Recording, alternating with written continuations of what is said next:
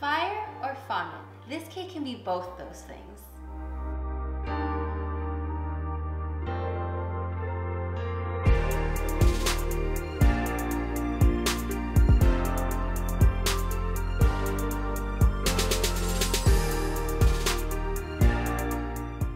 Welcome to Behind the Cream, where I take you behind the scenes of some of my coolest cake creations. Let's get baking. I super love this cake.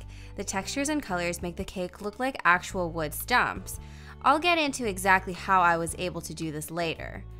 It was great seeing people's reactions too when they realized that it wasn't just a pretty centerpiece, but cake. Just wait till we cut into it. It's so satisfying.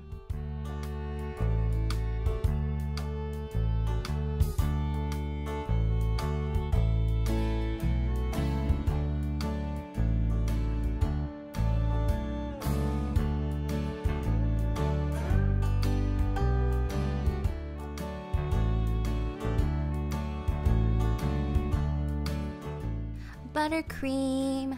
I've already stacked and chilled 3 different size cakes.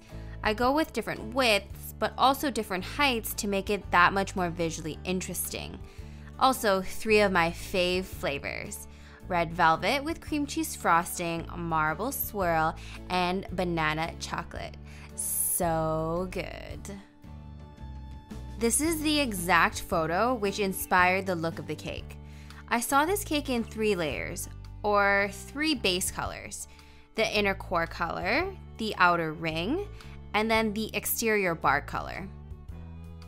I start with the inner core color.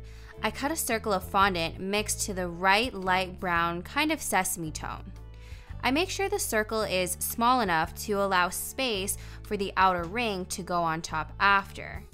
Good thing about doing things in nature is that the organic look is okay, aka not perfect. Now I add a darker strip of fondant that will act as that outer ring. I'm using my spatula here to make sure the sides meet the fondant, so later when the bark goes on, you won't see any ridges or lips. Then I repeat the process for 2 additional cakes. I also use my trusty X-Acto knife to make cuts onto the top of the cake that will look like rings later on. Now for the bark. I've mixed the perfect shade of gray that I'm calling birch gray and smoothing it onto the side of the cake. I've mixed it casually so you can see some different shades of gray streaks peeking through. How cool do these streaks look? Notice how I trimmed the top, imperfect and a little bit higher.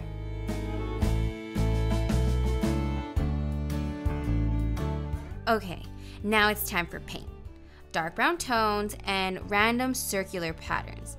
Then I hit the sides with a bit more color and even more texture.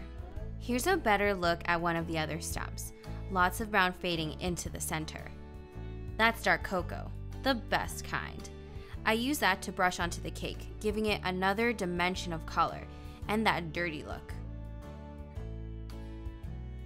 Notice that flaky look?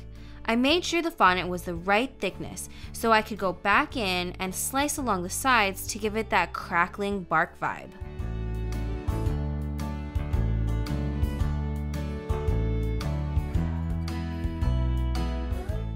Now for the easy part, the best part, presentation. I use actual branches and wax candles to lay around our freshly made stumps. Notice those white spots? I use powdered sugar to give it a little pop of white here and there. I just love all the textures and colors. Lucky me, I also got to be there for the cake cutting.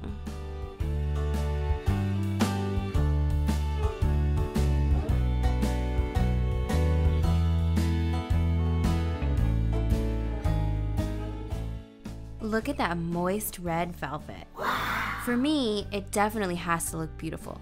But at the end of the day, what really matters is the taste.